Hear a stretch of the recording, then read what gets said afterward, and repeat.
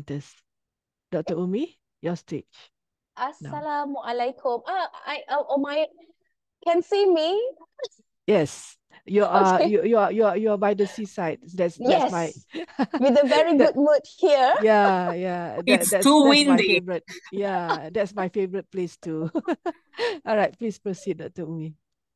Okay, thank you, Madam Rosiato, for this very, I think, engaging and attractive session. Okay, so now, ladies and gentlemen, esteemed guests and participants, this is my pleasure, extends a warm welcome to each and every one of you for our panel discussions on our topic today, which is related to how to organize unethical practice and emotional manipulations in the halal economy.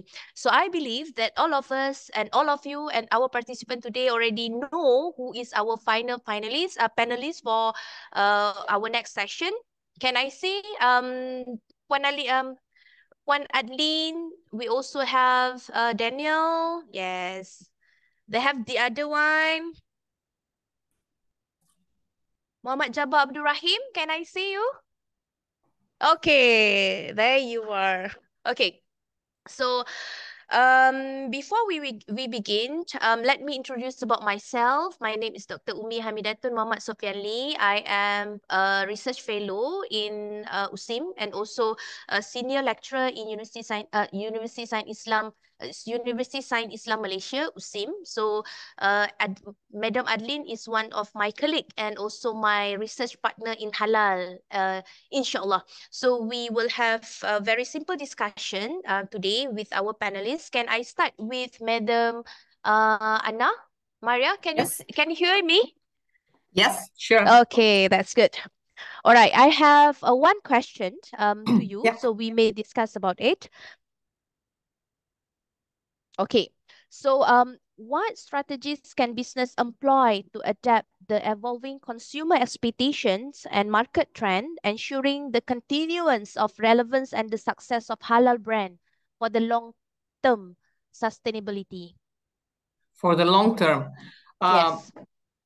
So I think that there is three key points. Okay. All right. The first one for sure will be a reliable halal certification. The second one will be the communication. But the third one, and the very important one, will be educating the consumer. Because I can see that the certification centers, the accreditation centers, the standardization center, we are all doing a lot of efforts. But if the consumer is not properly educated, all our efforts will not be successful. And I'm not talking only about non-Muslim consumers that are the 30% that we saw before, okay, but also about the 70% of Islamic consumer. We saw in the other presentation a lot of mistakes in communication, a lot of mistakes in certifications, but all this can exist now in the market because the consumer is not well educated. Yes. And for Islamic brand, my suggestion is to go slowly in the market and invest in the market, invest not only on the product, on how the product is done, but also in promotion, advertising. Because what I can see in European market, for example, is that we have a lot of application for halal certification, but 50% of the companies that apply for certification remain in the market for 2 or 3 years. They don't see immediate result. And the reason they don't see immediate result is because they are not investing in the halal part of their business. Okay, they consider this as a niche market, and we all know that is not exactly a niche market. Okay, that's good. Do we have any comment from other speakers? Additional comment, maybe? No, okay. Dr. Umi. All right, thank you. Dr. Umi, right? I didn't pronounce it wrong. Yes. You know, I think right now the halal word is very much associated with Islam. Yes, definitely. And which is not wrong. Obviously, it is, part and parcel of that. I think it should also be associated with quality control, with cleanliness, with ethical, with sustainability, and therefore it will open itself up to non-Muslim community to adopt halal practice as well. So that's my very, very simple outlook on it, because frankly, for non-Muslims to eat halal food is not a problem. Yes. But they need to understand what that logo or the meaning of halal connotates. And, for a non-Muslim, the religion is not important. But what it represents would be cleanliness, the ethical practice that's put in to raise the livestock, and also the quality of all that comes through. So that's my humble opinion. Okay. Can I just make a comment on this very, very quickly? Okay. Brother Daniel said that for non-Muslim it is not a problem to consume halal, but actually this is not what is happening. I can give you an example of the Italian market, in which moment there is a boycotting of halal products. Okay. Because of anti-Islamic party, anti-Islamic movement, and they are using the halal meat to describe to the other non-Muslims how unethical it is, the halal. I was in a TV show yesterday where we was attached for the problem of the halal meat. So yes, we have to promote the halal as for its ethics also, not only for the Islamic part, but it is very important to explain to non-Muslim that these ethics are good for all mankind. Yes. That our treatment of animal is respectful, is for their safety, for their for the animal health and protection. And unfortunately, we are coming back to the point that we must educate the consumer first. Yes. I think maybe because of the lacks of awareness, that's why the incidents that happen, like Anna said just now, I think in terms of promotions of the integrations of the halal within the supply chain itself need be promoted throughout the system, throughout the multimedia, so that they can know what are the benefits of the product itself. Not only because of the religion's belief, but I believe it's actually beyond the obligations of the religion. So that is the importance of the consumers of halal products, and how we need to educate the people within the areas, not locally, but also globally. Okay, so can we move for the other question? Oh, okay. Because what I've been doing a lot of training for halal, and I also have overseas participants, and I have always said this, that you don't look at it as a religion, but look at it as a standard as well. Like HACCP, it is a much better standard than HACCP, and we don't just talk about slaughter. It is what is the concern about the Europeans and the Westerners, about, the concern is about the welfare of the animals. But I just like to emphasize more on toy. That is my own thing. I always tell my participants, look at the toy, but how effective it is. It's much better than just HACCP, because you're looking not just from farm to fork, but you're also looking at the sources before that, the processes up until it reaches the consumers. That's my concern, actually. Yeah. I think we are all agreeing on the fact that, to make it a standard versus just a religious thing. I think, Anna, in this part of the world, the Chinese and the non-Muslims actually would walk into any Malay stores, Indian Muslim stores, and consume the food without even thinking twice about whether it's halal or not halal. I think, fair to say that different parts of the world reacts differently to different things. So, but I think we're coming back to the same point, is into making sure that it is a standard of quality and ethical practices and all that beyond that of a religious standard. All right. Sorry, Dr. Umi. Okay, that's good. So I think we already come to the conclusion on how important it is that have been sharing by our three panelists. Muhammad Jabal, do you have any comment on that? Then we are discussing about the integrities of ethics, how important to Muslim and non-Muslim related to the halal product, and throughout the supply chain itself, from the fork to All right. the You think very much market. covered. Okay. I just want to add on. This is based on my experience for the past Okay. 16 years, and we have been developing the system.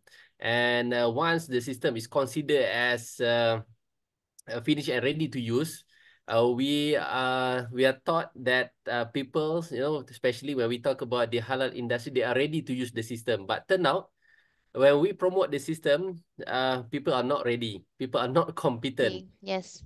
Mm-mm.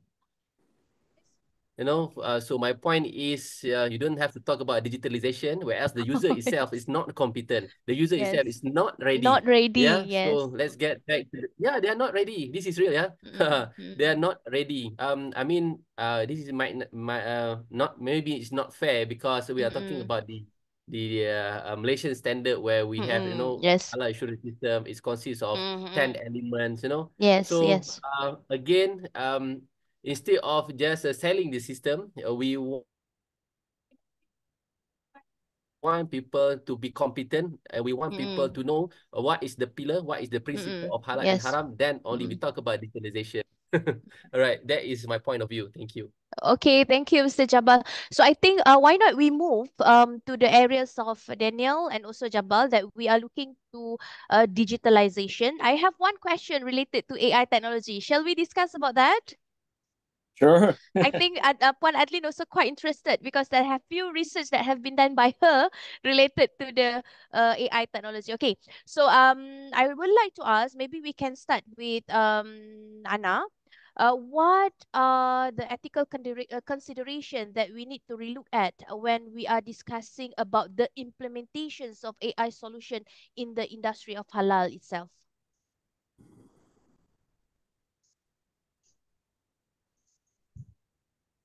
Sorry, my audio was out. Okay. I'm not sure if I well understand the question. Can you repeat, please? I said that what What are actually the ethics? Yes, consideration when we want to adopt the ideas of AI technology to be implemented in the halal industry itself. Okay, I think that our brother before already said one of the problem we find is that the companies, sometimes the certification centers and the consumers are not ready, unfortunately. If you give you the example of the Italian market, we tried to assess to some technologies, and the first problem was the companies, people in the companies was not speaking English. Okay. Very few people speaking English or speaking other languages, and there is not the translation of the programs, for example. The second is they have their own systems, company systems for raw materials. They have programs that cannot be integrated in the new programs. So they have to rebuild their system of accountancy, of raw materials, of everything. And if halal is not the first of their markets, they will take a stop. Okay, they rather prefer to stop the halal part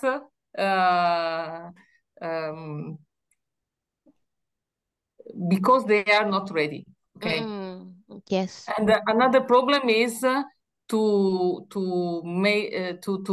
share with the companies that they are not sharing their internal secrets. Okay. Some of the companies, they feel like to get access to the QR code or to the blockchain, like we are controlling all the process, all the raw materials, all their suppliers and the secrets and sharing with everybody. But obviously, this is not the point. The blockchain doesn't show you all the steps of the process, only guarantee that what you are declaring is confirmed.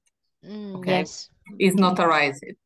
So yes, I agree with our brother. The problem we are facing, because we as a certification center, we are applying obviously programs, AE, and a lot more. But the problem is, yes, consumer companies and certification centers are not ready.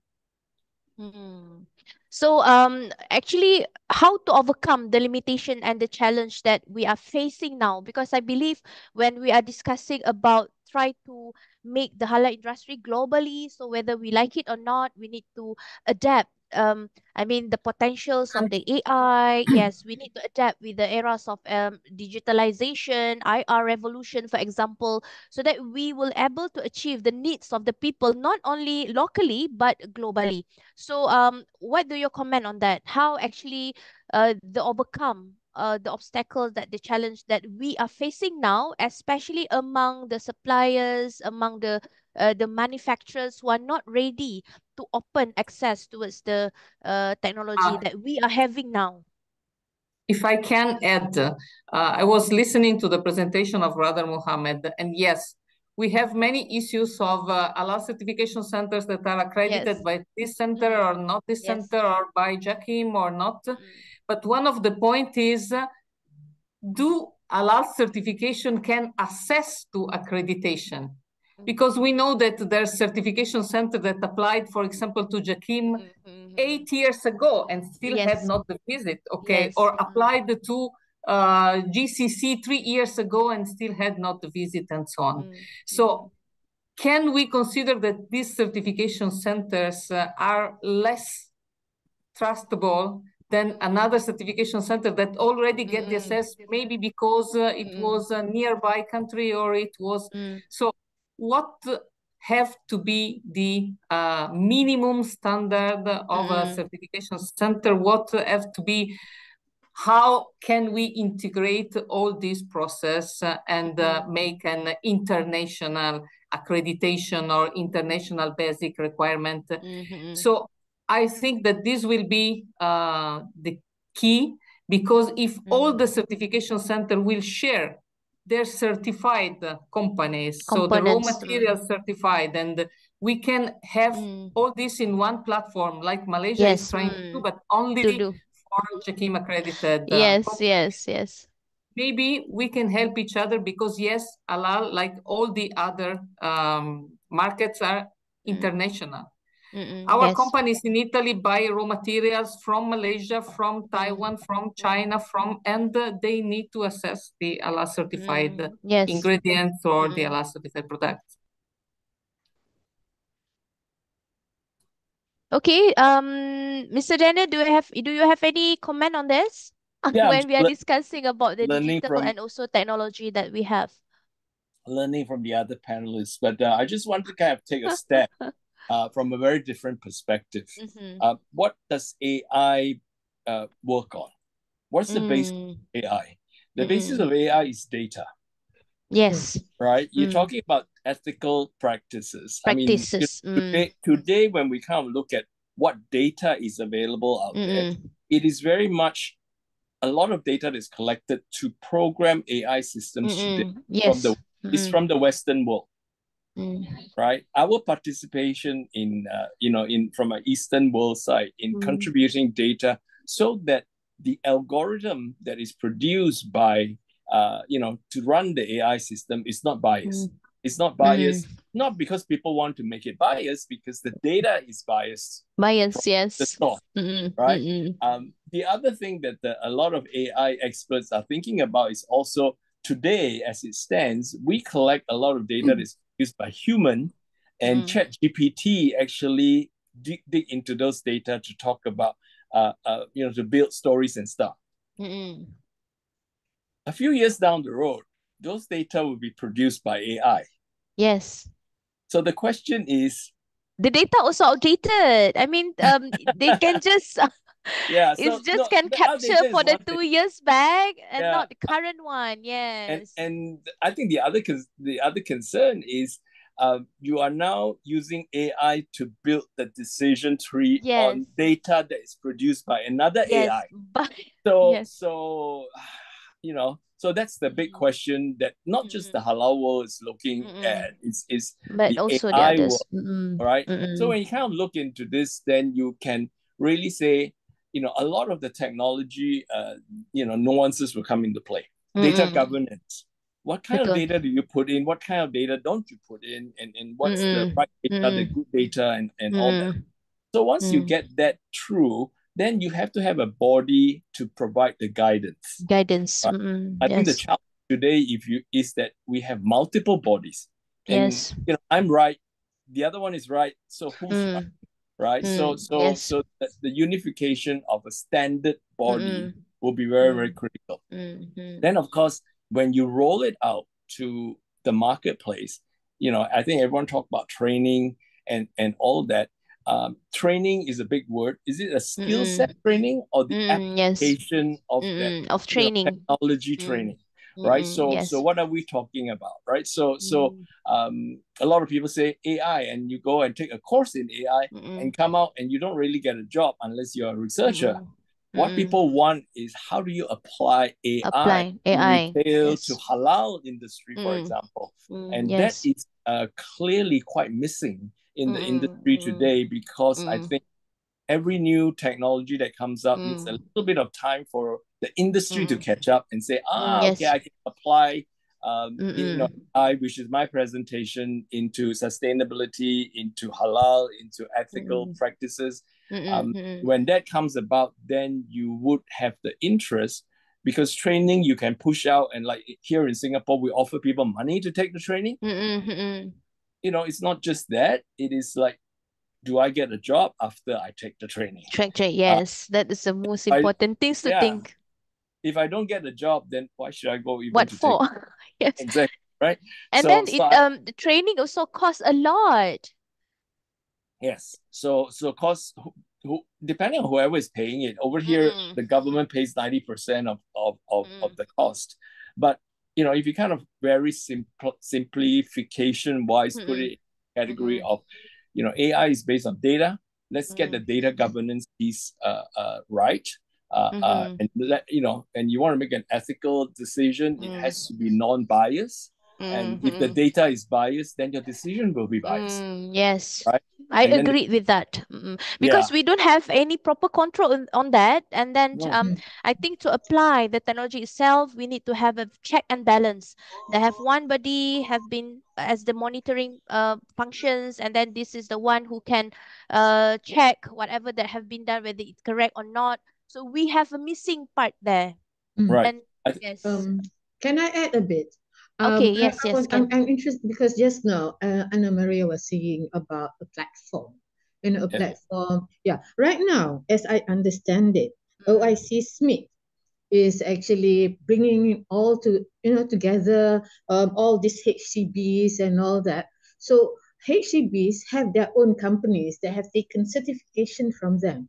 If all this can be brought in together, right, under one platform, that means everyone will be sharing this information. So for me, right, OIC SMIC should be the one that is pushing for this agenda, because I mean, even Jakim is involved, and BJPH is also involved. Everybody is there. And then we have all these experts over here about AI. So AI is actually something that depends on how much information is inputted into there.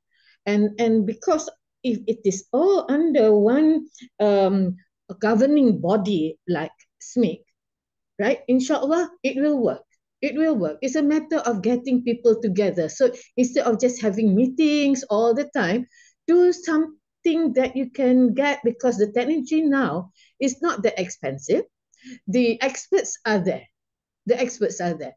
And I'm very sure, just like what happened during COVID, everybody is so afraid of using the technology. Now everyone is really open to it. So there is a solution, really. There is a solution. As long as we aspire to it and we Yep. subscribe to it. Yeah. Dr. Adlin, you're so right? Everyone asks which C level actually help accelerate the transformation to digital, and everyone says CIO, no. CEO, no. No. It's C for COVID, Yes. right? It forces to think out of the box and do things differently. And we sometimes are very complacent and say we're happy with what we have. I don't want to change. And when COVID happened, nobody can get out of the house and everyone has to use digital. And now we have progressed digital much faster than what we would have anticipated, right? So yeah, and AI should be along that. Maybe it's an ISO standard kind of thing that people should subscribe to. And say, oh, are you now you get a stamp of approval? You're AIO or whatever, right? A standard for whatever, right? A process or delivery or whatever. Then that become a global standard, and now you will have a very uniform, maybe even a halal logo that's uniform. People look at it and say, oh, this is truly a trusted brand at the end of the day. Okay, that's good. Any additional before we end our session today? I only have 30 minutes that have been reminded by our committee. So they have any last word maybe from Cik Jabal, Muhammad Jabal, regarding the further revolutions that you actually can imagine to expand the halal industry that we have currently? Yeah, thank you. We want to make halal accessible for everyone. Yes. We want to spread the good knowledge, understanding about halal to everyone. Halal is for all. Halal is something that universal. When we talk about SDG, Sustainable Development and Growth, it is actually already governed in Islamic term, maqasid Sharia. So let's continue. It is jihad for us to ensure that the food that we consume is halal. And also we assist the Muslim or the community when they consume halal food. Inshallah, our prayer will be accepted by Allah Subhanahu wa Taala. Inshallah, it's not just about halal food, it's not just about industry. Yeah, by end of the day, we want our prayer to be accepted by Allah Subhanahu wa Taala. I think that's my last message. Thank you. Assalamualaikum. Okay. So do we have any last comment from our panelists today? Any additional before I conclude the discussion? Okay. You can conclude. Okay. So first of all, and now we are coming to the ends of the panelist discussion. Alhamdulillah. Thank you so much for my kindly assistant from Madam Roziatul Akmal Osman. Nice to know you. Inshallah, I will hope that we will have a very good cooperations and collaboration, inshallah, in future. Not only you, but with all the panelists that will attend with me during this conference session. So I extend my warmest welcome to our esteemed panelists and all participants today. Thank you for joining us, and I wish you all of you very get a very good sharings of knowledge that we have. Then we are coming together to try to protect the halal industry that we have because we can see it can go further and also very expand in future, inshallah. With that, may Allah subhanahu wa ta'ala bless all of us and grant us greater accomplishment in future. So do we have any photo session? Oh, we must have it. That's something that has been not thought about in yesterday's session. So oh, yeah. really? Okay. So in my session, I will never forget to taking a photo. Okay. All right. So Let's do. So will take the responsibility as our photographer. Brother No. I have Dr. No phone here. Brother No, could you take the photo? Brother No? Dr. Alina, can you capture the moment for us? Okay. Let our organizer take the picture. Okay, that's good. Yeah. Okay, maybe perhaps when the Dr. Alina and Dr. Noor could be on screen too. Mr. Jabal, put your eyes on camera, please. I can't see your eyes. Okay, that's good.